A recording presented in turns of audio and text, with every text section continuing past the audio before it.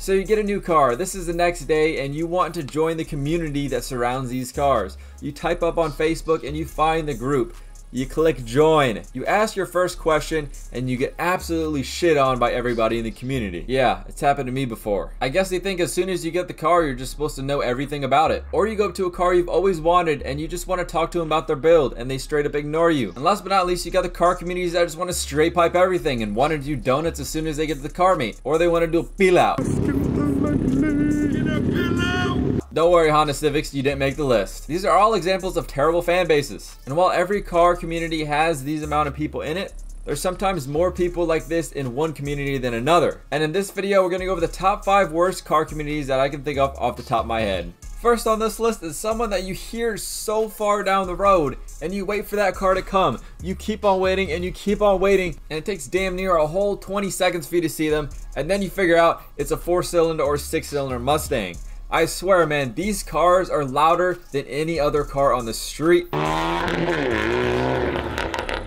I don't know why. If I bought a base model car, I would want to stay as quiet as possible. I would want to stay under the radar. But these Mustang owners, for whatever reason, just decide, okay, I bought the base model car. There's a 4-cylinder, 6-cylinder in it. Let me straight piper and literally rev at every stop sign. Holy crap. And it gets even worse. A lot of people in my town are college kids and man, they love to downshift an automatic car. And as soon as someone looks at them, they rev the crap out of it at a stop sign. They just need to keep their car stock, save up a little bit more money, and buy a V8 Mustang. And to be clear, I'm not hating on y'all if you have an EcoBoost Mustang. Everybody's got to start somewhere. But I don't want to hear your crappy EcoBoost that's straight piped and have a blow-off valve coming down the road all the time. Because at the end of the day, I turn around and it just disappoints me. Second on this list is a car that pretty much I think almost everybody kind of wants in the back of their head, and that is a Mark IV Supra, but barely anybody can afford them nowadays. And because of that reason, these people have such a big ego. You try to go up to a Mark IV Supra owner, they won't talk to you unless you have a Mark IV Supra.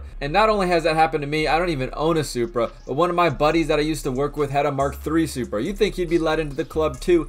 No! His car was a Mark III Supra with a 1JZ GTE in it from Japan. Sounds pretty Supra to me. Probably even better than a non-turbo automatic Mark IV Supra. But when he went to a Supra meet, more than half of the Mark IV Supra owners ignored him, even though he owned a Supra himself. And so I'm guessing these people think that the only real Supra is the Mark IV Supra. If you have a Mark V, you're too new. If you have a Mark III, you're too old. And it's just really weird because the car's not even that good. I mean, the GTE 6-speed manual Supras are pretty cool, but if you're getting an NA auto, you just spent 40 grand on a car that's slow, it doesn't handle that well, looks alright, and the only reason why you bought it is to feel cool. And you didn't have enough money to buy the actual cool one, the GTE manual version.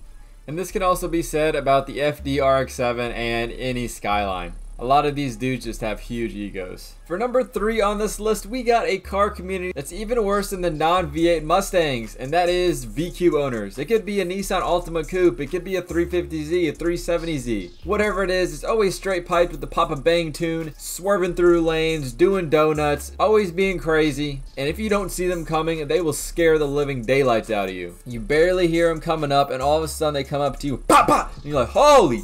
I honestly think sometimes they do it on purpose just to see people jump. Especially under a tunnel. Oh my gosh, these guys go crazy. And although I do like myself a loud exhaust every once in a while, their 2 steps are insane. I feel like they're just the most rowdy group just because they're cheap, they're easy to drift, so a lot of them have a little bit of experience. And one search on the internet, you could probably find a pop and bang tune for this car because the aftermarket is just insane. And for those reasons, 350Zs are great. I just wish the exhaust note did not sound like a damn trumpet. For number 4 on this list, we've got any 3 Series BMW. The first owner bought the car brand new, did not care about maintenance because he knew he was going to sell it at 60,000 miles because BMWs are unreliable. And next owner buys it. It has a ton of problems. He does not care about the problems. He slaps a BN or a KBD body kit on it and just starts going to town on it.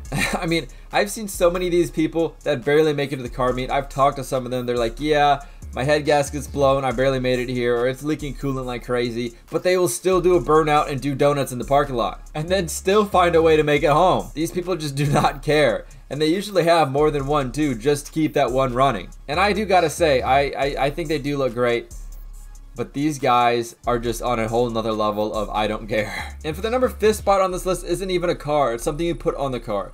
If you've ever seen a guy pull up with real wheels, he acts like the most elite person there.